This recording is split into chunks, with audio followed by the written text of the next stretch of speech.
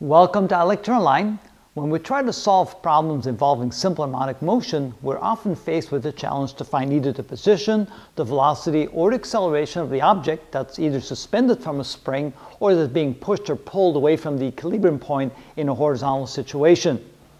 So what kind of equation do we need to solve that problem? Well, that depends upon one thing.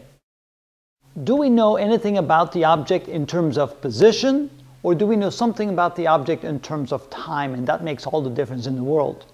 If, for example, they ask you, find the velocity when the object is 3 centimeters away from the equilibrium point, then you want to use the equations on the left side of the board. But if they ask you the question, what is the position or what is the velocity of the object 3 seconds after we push the object away from the equilibrium point, then you will need to use something like this, one of these three equations. In other words, what we're saying here is, if you're trying to find the velocity as a function of position, the acceleration as a function of position, or the position as a function of velocity, then we need to use this equation right here, or at least the equation that's in one of the equations that's derived from the concept that the energy initial equals the energy final, or the concept that F equals ma. So let me explain. If we assume that we take the object and we push it up against the spring, compressing the spring, therefore storing energy in the spring, we know that when we have completed that action, when we've pushed the spring to its smallest dimensions, we have potential energy stored in the spring, and that is always going to be equal to 1/2 k times a squared. A would be the maximum displacement away from the equilibrium point. Then we'll let that object go. Now the object is going to be going back and forth, picking up speed, slowing down, compressing the spring. The spring will push the object back, and so the energy then is contained within the block, both in terms of the block's kinetic energy and the energy that was stored in the spring initially. A part of that will still be stored in the spring. Unless the object is exactly at the equilibrium point, then all of the potential energy that was initially in the spring will now be only kinetic energy, and there will be no potential energy. Other than that, it will be an interplay between some amount of potential energy and some amount of kinetic energy, depending upon where the object is at.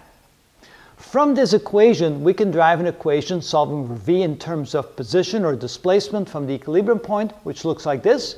We can also use this equation to solve for the second equation right here, to solve for position as a function of velocity. Both of these equations come from this initial concept that energy initial equals the energy final. And finally, if we then combine Hooke's law and the concept of Newton's second law, we combine those two equations, we can solve for the acceleration of the object in terms of its position. So this equation will give you the velocity as a function of its position away from the equilibrium point. This equation will give you the position in terms of its velocity, and this equation will give you the acceleration in terms of its position.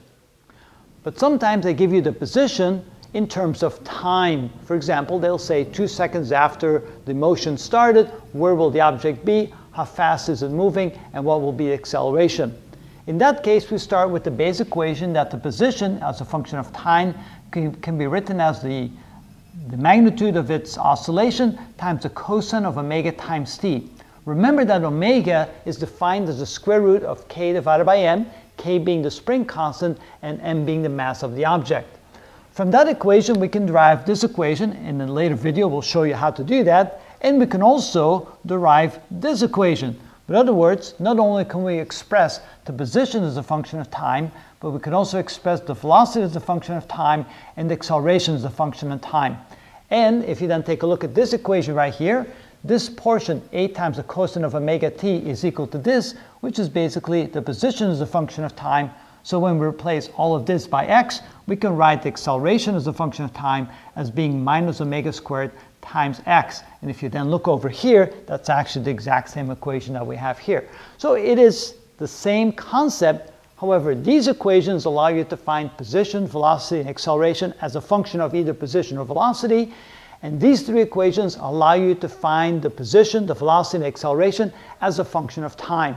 So if they tell you or they ask you, find the velocity of the object 2 seconds after the motion got started, don't try to solve it using these equations. It won't be possible. You'll have to go to this equation right here. One more caution, the quantity in the parentheses right here omega times t together will always be in radians. So when you try to figure out the solution for position, velocity, and time, make sure your calculator is in radian mode when you take the cosine of this angle, the sine of this angle, or the cosine of the angle in either one of those three equations. At least here now you have an overview of all the equations that we use in simple harmonic motion. In the videos to come, we'll show you how to actually apply those equations, how to actually solve the problems. But quite often, students are confused as to which equation they need to use. Now, hopefully, we have that straightened out. If it's a function of time, use these equations. If it's a function of position and velocity, use these equations. And that's how we know the difference.